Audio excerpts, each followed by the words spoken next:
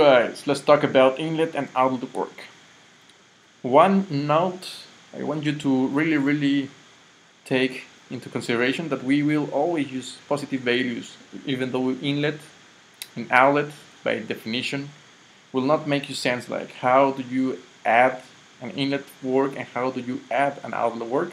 Well, if we define this equation, the left side are all the inlet work or energies, and the right side we find all the energies that go out of the system. So of course you could do this. I don't like this form. It's kind of mathematically. This one is a little bit more, let's say, logical, makes more sense. So ignore this part right here, which of course it's important, but for the analysis, I just want to show you that you will need a pump to satisfy all the energy losses. Or if we have, let's say we don't have a pump, but we have a very nice system which is very high on the A system, which, let's say, for example, the dam I showed you before. We have A and we have B. We could take turbines. We put a turbine and we take out energy of the system. But actually we are more concerned on the use of pumps here. Turbine is not an issue right now. We are more interested in moving fluids, not on taking. This is more for a dam engineer or something like that. So left side is positive inlet work. On the right side is negative outlet work. What I mean work is essentially, once again, energy per unit mass.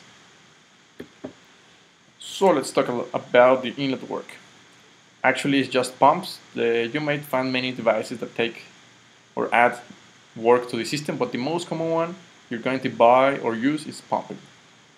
Any type of system that works in an external manner. So external is key to the understanding, because we have our system, which is P, and height equals P, and height.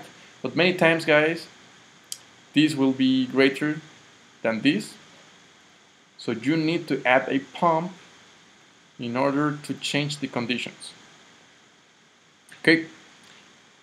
One thing we will be using along the course is the efficiency of the pump, because you add energy, let's say electricity, you add, let's say, 100 watts, but the efficiency of that pump is, I don't know, maybe 60%.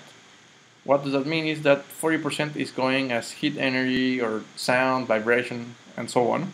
Only 60% is going to the system. So even though we are adding a lot of electrical energy, we care on the energy that's going actually inside the system. So actually, if we were adding 100 joules, we will only consider this 60 right here, because it's the actual amount that is going to the system. The other 40% is being lost. So it's very useful to multiply efficiency.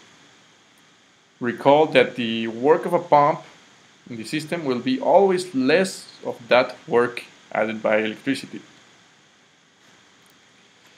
Don't worry, we're going to make a lot of exercises later. This is just the theoretical concept.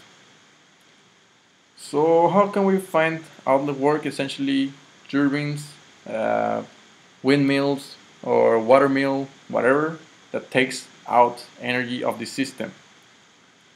This is also external, so this means doesn't care about PV, velocity in B, and height of B.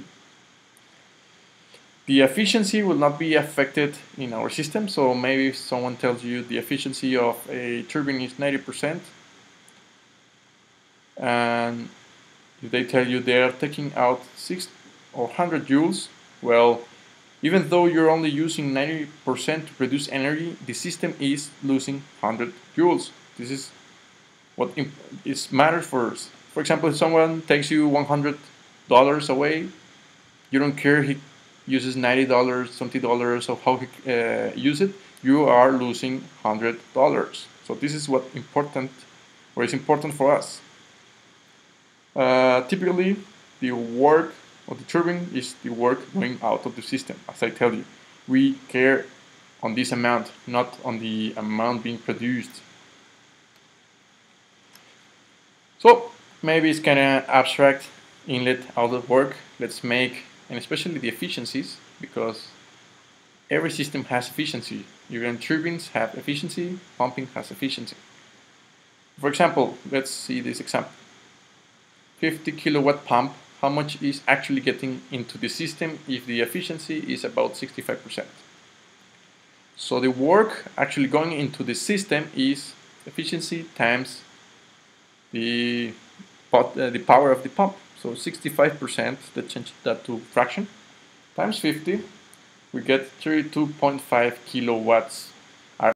So get access to plenty of problems, go to the practice section right here, and you will be able to see that I have plenty of problems. Actually, I got almost 140 problems about friction, pumps, mechanical energy equation, Reynolds number, pressure drop, all relevant to mechanical energy is here. Emptying a tank, Torricelli's law, Bernoulli's law, and so on. So go and register and you will have access to plenty of problems right here. Actually going into the system, the other, I think it's about 18 kilowatts is being lost.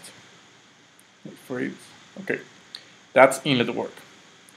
So what happens if we want to produce 6 megawatts from the, let's say it's dam, we have A, we have B, and the efficiency of the turbine is 90%. How much are we taking out of the system? Well, even though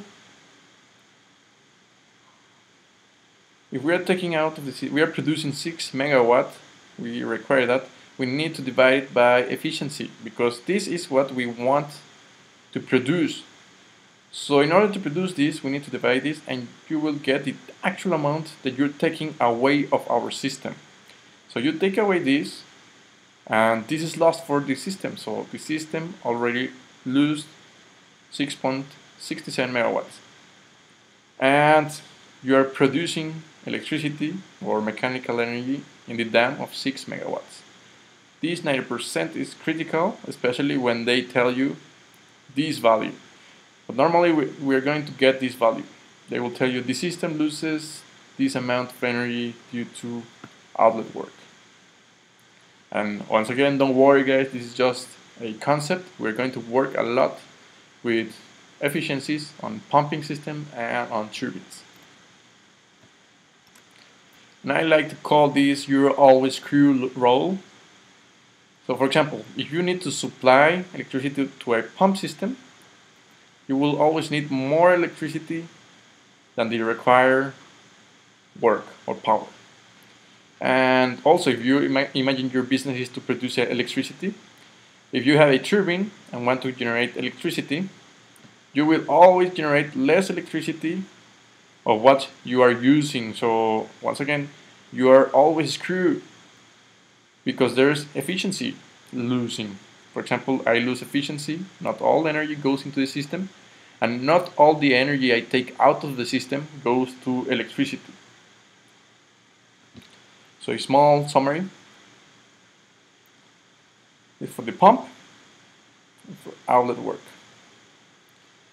So in all cases, either you're producing or you're generating energy or consuming energy, you're pumping, etc., you always expend more energy than the system requires.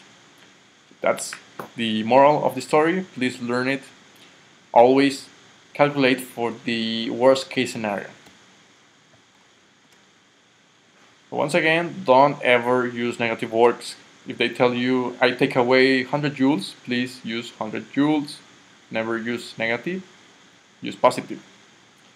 If they tell you, I add 100 joules, well, of course, use positive. If you add 100 joules, means you are in the left side. If you are taking out 100 joules, means you are in the right side. So look why we have here the efficiency, and here we don't have efficiency. Yeah, essentially that's what I wanted to show you. This is the typical Bernoulli equation parameters. We just saw inlet and outlet work. How do they work? It's funny, how do they work? And we are only left with the friction loss. So there's nothing to conclude, but let me do this in the next. This was a free preview. You want to get full access, go to my incompressible flow course. The link is in the description of the video. You will get all access. Not only that, you get a very straightforward, user-friendly interface. So for instance, if you were analyzing or studying pumps, you have it here, the pump block, and then you have the sections. If you're, for example, studying the types of pumps, you can go here, and you have all the classes right here. Not to mention that you also have introduction and conclusion of every one of these. So for instance, if you were studying positive displacement pumps, the video is right here. If you were studying positive displacement pumps in rotatory and reciprocal are also included here. Centrifugal pumps, which is a very important topic in this course, you have it right here.